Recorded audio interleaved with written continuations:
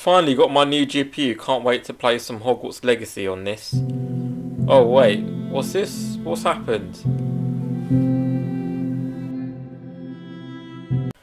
So I'm going to be testing the RX 6600 XT and see how it performs with ray tracing. In my previous videos I've never turned on ray tracing, it's always been off, and I'm going to be testing a couple of games to see if AMD's claims for 40% increase is actually true.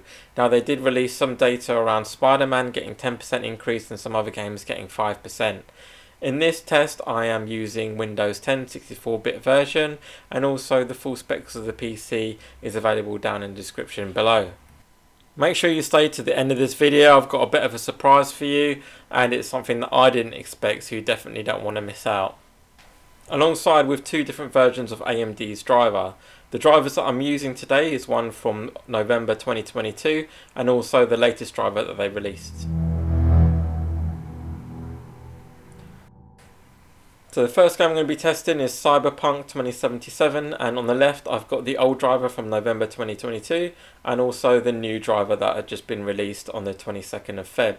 So I've got the graphics settings set on high and ray tracing on medium, and to be honest the performance difference between the two I'd have to say is exactly the same. The frame time is pretty steady and fairly reasonable. The FPS is exactly the same at around about 32-33 FPS, so again you may want to turn down the graphics settings down to medium to get close to 60 FPS where it's a playable format.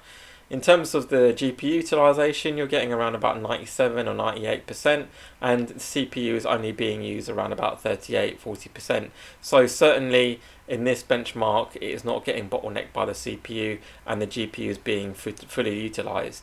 So with that, yeah, there isn't really any difference between the two for Cyberpunk, and they're performing exactly the same. Now I just wanted to do a very quick call to action. I've only got 475 subscribers subscribed to my channel, so if you like this content please don't forget to like and subscribe, and it will really encourage me to bring you more content like this. Now moving on to the graphics at high settings, ray tracing on ultra, and weirdly enough the performance between the old and the new drivers is actually better on the new driver. You're getting around about 10-15% increase in terms of FPS, and again you got in full utilization of the GPU here, with only running at 40-45 degrees between the two. So overall I'm really impressed with having everything whacked up to max on Cyberpunk 2077. So it's definitely worth updating to the latest driver, but the thing that's strange to me is when both was on medium ray tracing settings they performed exactly the same, which I thought would have a better improvement on the latest driver. But when I updated it to the ultra settings on ray tracing, you were getting a much more performance. So I don't really get that, but I'll take it. You're getting better performance when ray tracing is set on ultra, and graphics is also set to high in this game test.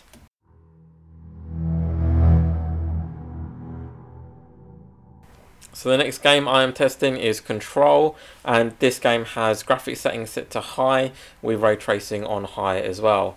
And overall the game is running okay. It's running at around about 40-45 FPS, and again you really want to hit that 60 FPS mark when playing Control, so you may need to change your graphics settings down to medium and you'll definitely get above 60 FPS in Control. Overall the game ran okay. It didn't have any stutters or frame drops or anything like that. It was very smooth and I was pretty satisfied with its performance. But in terms of the difference between the old and the new driver, there was really no difference whatsoever. They were exactly the same, and I know I've got different sequences playing here for Control, but if you have comparable scenes between the two games or the two scenes, they are exactly the same. So no improvement between the old and the new driver.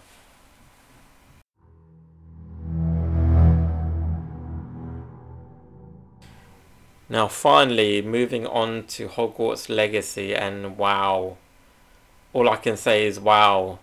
You know, the difference between the old driver and the new driver is night and day. I was getting 3 or 2 FPS on the new driver. I even did a driver wipe. I reinstalled the latest driver and I was still getting the same performance of 1 FPS using exactly the same settings. I haven't changed them. They were both set on ultra, and I was just shocked at its performance. It was just ridiculous. So I thought it was worthwhile maybe just showing you the full screen between the old and the new driver. This is the old driver currently running, and you can see I'm getting well into the 130, 140 FPS. It's running really well. Frame time is extremely smooth. There are no issues whatsoever, and in my opinion, I think ray tracing looks incredible using the old driver from November. And if you want to know what the driver versions are, I had it in the little description down up in the top right there, and you can see the driver versions that I used for testing Hogwarts Legacy. So yeah, really good performance on the old driver, and to be honest, I wouldn't complain too much if I'm getting around about 130, 140 FPS, extremely smooth, and I'm satisfied with its performance. But moving on to the new driver, and again, I've got the information of the driver that I used on the top right there. It drops down to 40, and saying, you know, it's dropped down to 40 or 38 FPS, this is the graphics settings turned down. That's turned down to a medium settings, and it's not as high as the old driver. You could argue that maybe ray tracing looks a little better with the newer driver, but I'll leave that up to your opinion as to what you think. Do you think ray tracing looks better on the new driver with Hogwarts Legacy or the old one?